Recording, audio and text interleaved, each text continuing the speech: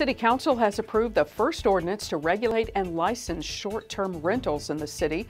The new rules set permit requirements and fees for people who put homes, apartments, rooms, or other property up for rent on platforms like Airbnb and HomeAway.